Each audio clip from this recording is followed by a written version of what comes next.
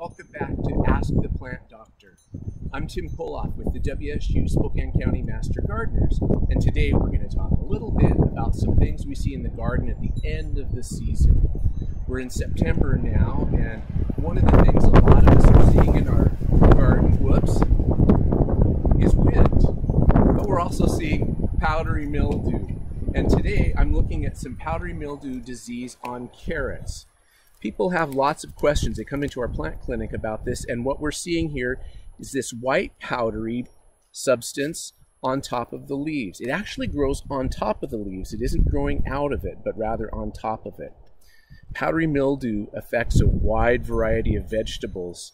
We just so happen to have it on carrots today. And one of the questions that we get a lot is, well, should I just dig these up and throw them away? And the answer in this case is no, because we're not eating these carrot greens. Most of the time we're eating the carrot root itself. And so this isn't touching the part of the plant that's edible. If this was actually growing on the carrot or on the squash or on the cucumber, then you might not want to eat that. A little bit is probably not a dangerous thing, but a lot of it, if your cucumber is really covered in powdery mildew, you might not want to eat that, especially if you notice an off taste. Anything that tastes off, especially if it's had any disease on it, that's kind of a sign that, you know, let's let this one go, maybe put that one in the compost pile or throw it away. Speaking of which, another question that we get about powdery mildew is it safe to compost, like the greens of these carrots? Most of us composting at home are doing what we call passive composting, meaning that we cut these down, we throw them in the compost pile, and we're not out there turning the pile every so often. We're just letting it break down over the winter. If you're passive composting like that, then probably it's not going to break down the spores, the powdery mildew spores that are living over the winter. And so you might not want to throw these carrot tops in your compost pile.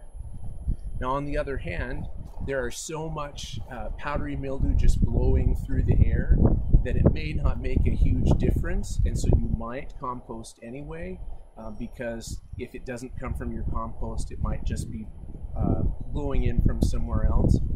In my garden, I choose not to compost any of the things that have disease on them because I don't need to add any to my plant diseases in my garden.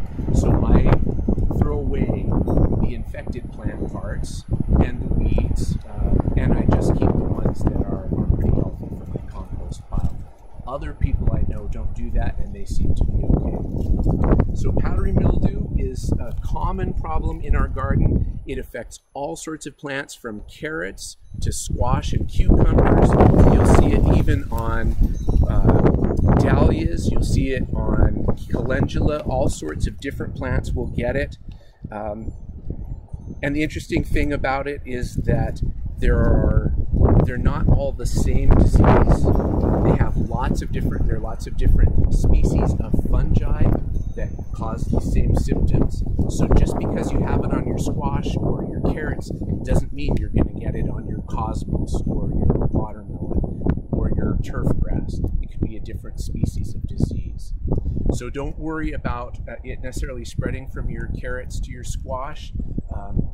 But if it shows up on your carrots, that means that you have a favorable environment in your garden that might allow powdery mildew to grow.